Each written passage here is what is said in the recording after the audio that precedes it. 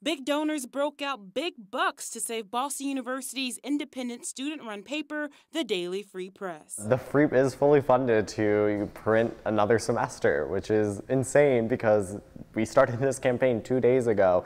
After hearing the news that the 44-year-old publication faced a dire need of $70,000 to cover its debt, Bill O'Reilly, a former FREEP alum, and automobile dealership executive Ernie Bach stepped up to the plate.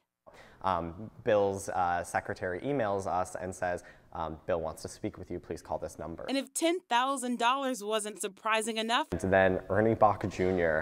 Surprisingly donated $50,000 to help fund the FREEP for another semester to print. That completely threw me. I was not expecting that. He's not someone known in the journalism world by any means. He's a, for, car dealership and, locally here in Massachusetts, but who knew that he had a love of journalism too? A love that has allowed the college paper to exceed its expectations and print on.